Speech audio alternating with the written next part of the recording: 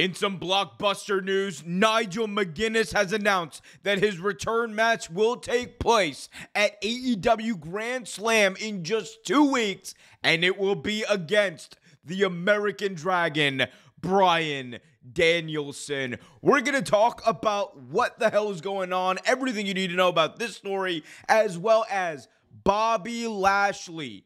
He looks like he has at least spoken to All Elite Wrestling. Is Bobby Lashley headed to AEW? Can we expect a debut soon? We're going to talk about it, all that much more coming up right here in this video. Be sure to smash that like button, subscribe, and hit that notification bell so you get notified whenever a new video is released. I'm here with the Outrunner stash, and I'm so excited right now because tonight on AEW Dynamite, we found out that Nigel McGuinness, after over a decade away from professional wrestling, in ring professional wrestling, I should say, is making his return. And it will be in the dream match that people have wanted for a very long time.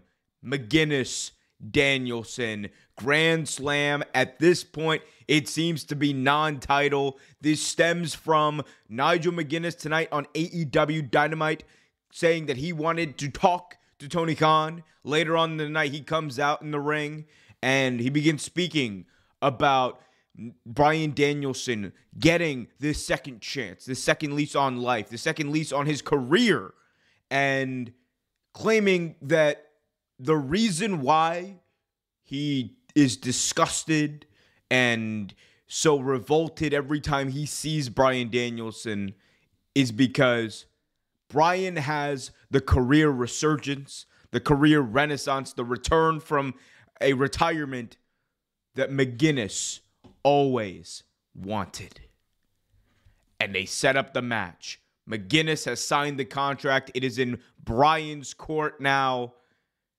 AEW Grand Slam at that point, or before tonight, was really struggling at selling tickets.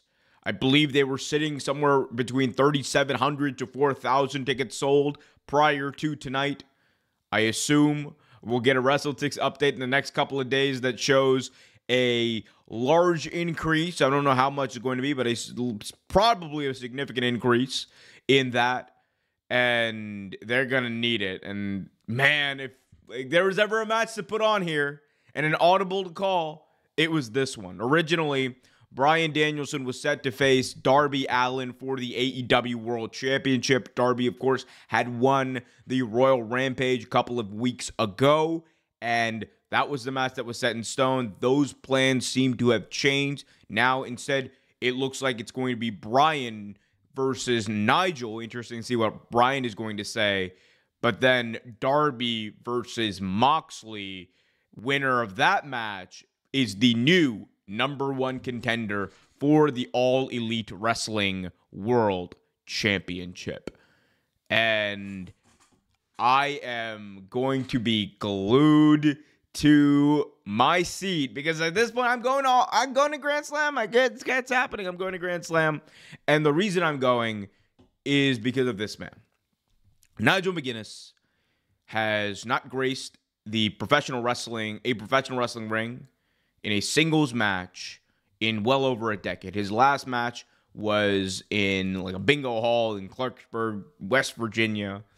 And there's always been a lot of talk about why exactly he retired. And, people claim it was the hepatitis. People claim that it was, injuries. And the reality is it was a lot of compounding factors. And I think at the end of the day, if you listen to the way Nigel kind of talks about that time during his life and his career, it was one of those things where he felt like he could not do what he wanted to do at the level that he wanted to do it. And it was best for him to evolve as a wrestling talent. And he did so. And in doing that, Nigel McGuinness became one of the best announcers on the scene. I think there are very few people out there who can dissect a wrestling match from the perspective of a talent than Nigel McGuinness. And I think that he is truly one of the best announcers there is. Now, the question with Nigel is, how is this going to bear out? We saw him make a return at All In during the Casino Gauntlet match, and he looked to be spry. He looks to be sprightly, and I think that was a really good tune-up to what we're going to get at Grand Slam. And this is a match that he's been hyping up for a while. It's a match that we've all wanted to see, and we're getting it. Nigel McGuinness is coming back to pro wrestling. An epic, epic return. I cannot wait to see what the hell happens here, guys. Let me know in the comments what you think of this. Are you excited? Let me know. I want to hear from y'all.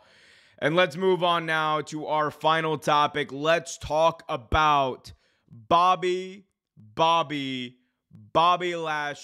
Bobby Lashley headed to AEW. Signs point in that direction. Let's talk about it. So, FightfulSelect.com came out with a report today claiming that Bobby Lashley, MVP, and Shelton Benjamin have all had conversations with All Elite Wrestling.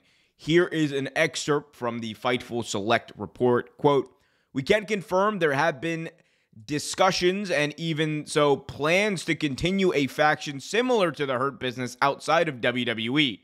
Specifically, we've heard that AEW has had discussions with Bobby Lashley, MVP, and Shelton Benjamin in recent weeks.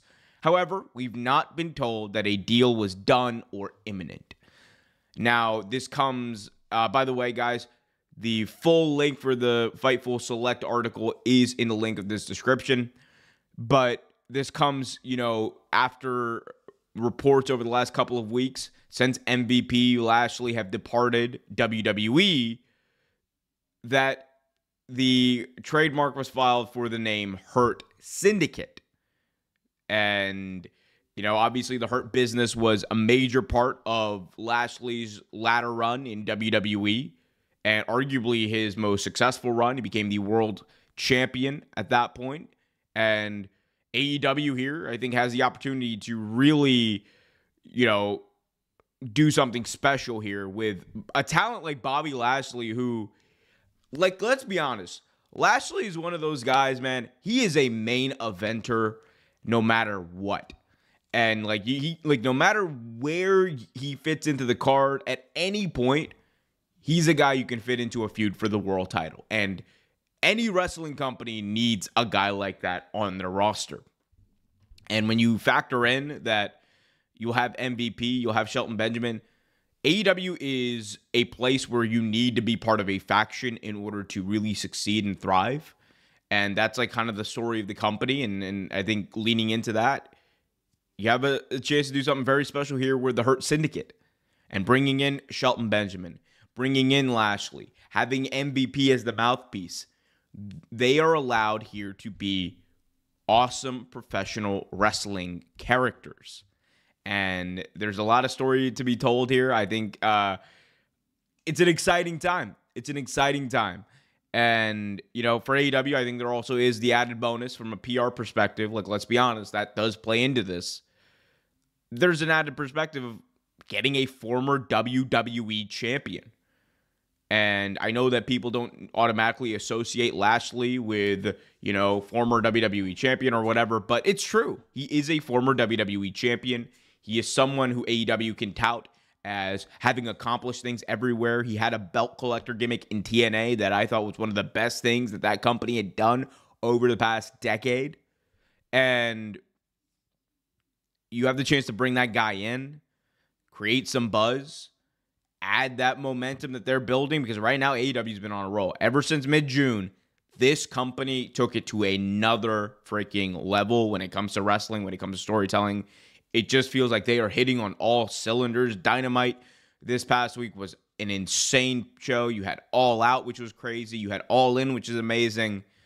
They are putting together a string of shows that are just insanely high quality. And you want to build on that momentum. Got to keep making sure that the product is exciting.